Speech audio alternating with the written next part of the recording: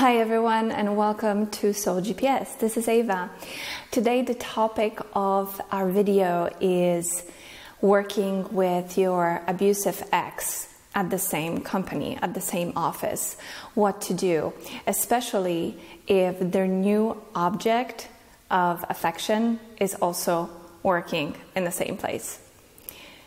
Before I get into the topic of our video, I wanted to make a quick announcement. I'm going to be teaching a workshop in November this year. It's going to take place in the city of Amsterdam in Holland. We will be all day in workshop on November 24th, which is a Saturday. And on Friday, the day before, we will have an informal gathering in the evening to get to know each other and to share our intentions. On Saturday, we will have provided a vegetarian meal so that we can continue working together. The time frame for the day is 10 a.m. until 6 p.m. If you are interested, please send me an email to soulgpshealing@gmail.com with Amsterdam workshop in the subject line. To give you an overview of our program, we're going to dive into inner child healing first to understand trauma responses and attachment styles. We will talk about how to nurture the child and how to tame the inner critic. Second, we will look at setting boundaries and do some practices and exercises around that. We will be sharing tools for dealing with difficult people, coping with memories and flashbacks, overcoming people-pleasing, and cultivating self-forgiveness. Finally, in the third part of our day, we will be looking at finding our life purpose, understanding and appreciating your journey up to this point, and using the experience that you've been through to propel you to a better life. We will also talk about the power of authenticity, which is one of the perks of going through the experience of narcissistic abuse. I understand this is not an easy subject. It's quite heavy and intense and also quite dark at times. However, there are definitely bright sides to having been through this. So that's what I want to share with you during our time together. The workshop is open to 10 participants only. So let me know as soon as you can if you'd like to reserve your spot. All right, let's get into the topic of today's video. What to do when you happen to share the same workspace as your narcissistic ex. Worse, what if their new object of narcissistic supply and love bombing happens to be in the same vicinity and you're there witnessing the new story unfolding? I know this can be incredibly painful and disruptive to your work, so I have 5 tips for you. First tip, detach emotionally. I know this is very difficult and this may take some time. It will be doubly difficult because you are every day witnessing and looking at this person. Maybe you're having to have some form of interaction because you're on the same team. This can be extremely difficult.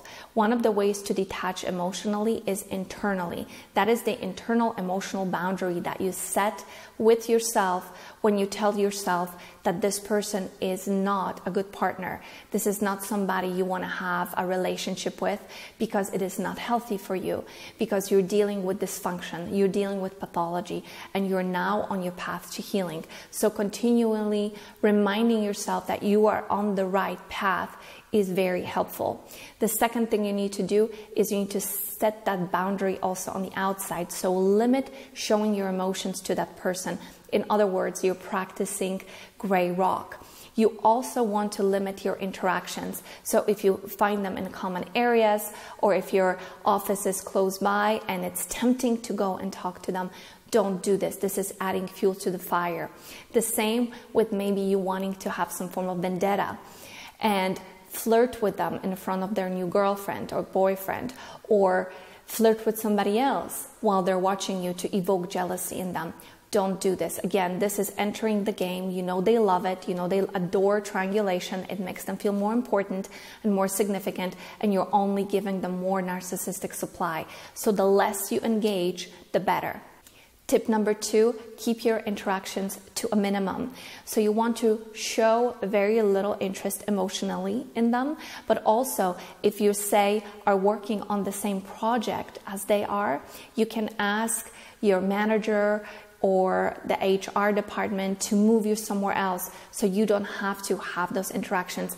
The same with their new source of supply, the same with their new partner. If you don't want to work with them, if you don't want to be in the same vicinity, ask to be moved. Same with the area of the office where you may be. If you don't feel comfortable sitting across from them, ask to be moved. Of course, you don't want to state too much to too many people about what it is you're dealing with, to keep it professional. And of course, you don't want to stir up office drama, which people love feeding off of. So try to keep it to a minimum, keep it very professional. Say the most important things you have to say to your manager, to your boss, and then tell them that it is absolutely vital that you move somewhere else, because this is a person that you're incapable of working with them, and it's going to compromise your performance. So figure out a way to frame it so that it's not too personal, but at the same time it allows you to ask to be relocated. Tip number 3 is up your self-care. It is crucial that you take care of yourself if you're being daily bombarded with this emotional drama. If you feel like you're constantly fighting an inner war, what you need to do is really focus on your health, your goals, and your future. Try to limit your ruminations and thinking about this person and what happened in this relationship. Continue reminding yourself that it was the best thing that you have done, which it is. And instead, begin to focus on the things you can do for yourself so that you can heal faster and so that you can move forward to realize your dreams. If this is helpful to you, which it typically is, enlist help. Sometimes it's very hard to work these things out on our own. So you can talk to HR to give you, let's say, a contact of a good therapist. You can also hire a coach. You can also talk to your family and your friends. And of course, one of my favorite forms of purging your inner emotions, purging your thoughts, is to write those things down and journal about it. And additional form of externalization, which I think is very helpful, is getting it out physically. So going to a gym, going on a walk, going on a run. That also helps to care for your body and make you feel better and more confident and raise those endorphins. But at the same time, it also helps to focus on something else and get those emotions out, metabolize the stress. Number 4 is ask to be relocated to another department entirely. So say you're working in marketing with this person, you may want to ask to be moved to sales. Or if the company happens to have multiple offices, this could be a very good opportunity to maybe move to another town. I know we're talking about a much bigger project and a lot more changes, but let me tell you, your sanity is worth it. Your health is worth it. If you feel that it is too daunting and too difficult to daily witness what's unfolding in front of you and have to deal with this person, then it might be this solution might be much better for you.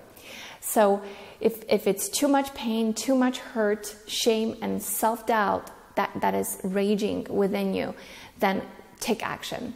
It is going to be much better for you in the long term. And tip number 5 is, as you're employing the other tips that I have already mentioned, you may want to start looking for another job altogether. So maybe this could be a perfect opportunity to launch into another career, or to move and live in another city. Maybe this is a good time to apply for the job that you always wanted. Maybe there's this company down the street that you've always wanted to work at, but you never quite worked up the nerve to actually do it. Maybe there was never a reason enough to leave your job. Now could be the time. So also I find that starting to look for something new, whether it's a new place to live or a new job, while it is stressful, there's also an element of excitement here. So I would really focus on that. You do not need to suffer like this. You need to ask yourself if staying is indeed worth it, or if it's more worth it to take the risk and try something new.